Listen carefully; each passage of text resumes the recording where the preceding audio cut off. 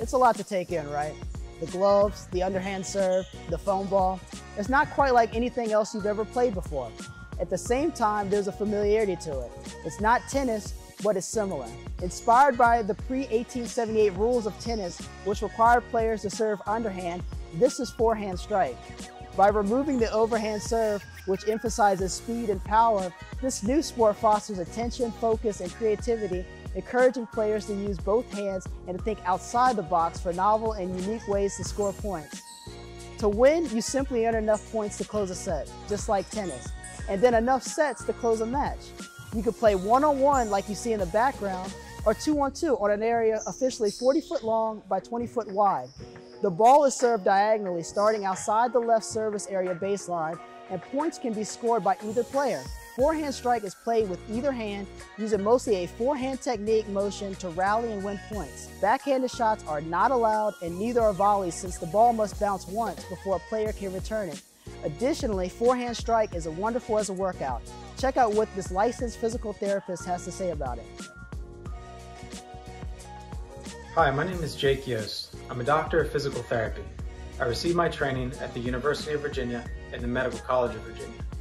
When I first heard about forehand strike, I was skeptical, and that's my job as a clinician, to be skeptical. But once I watched the sport, and once I played it, a few things came to light. Research shows that people who exercise are more likely to stick with it if that exercise is game-based. But most ball sports are injurious because of contact injuries and repetitive unnatural movement. But unlike those other ball sports, forehand strike is primarily underhand, which allows movement mechanics in a way that actually improve the health of your shoulder joints. This allows you to have fun while you get in shape and improve the overall health of your joints. It's low impact, no contact cardio. Now, I don't know what the future holds for forehand strike, but I can tell you two things. I'm going to be watching and I'm going to be playing.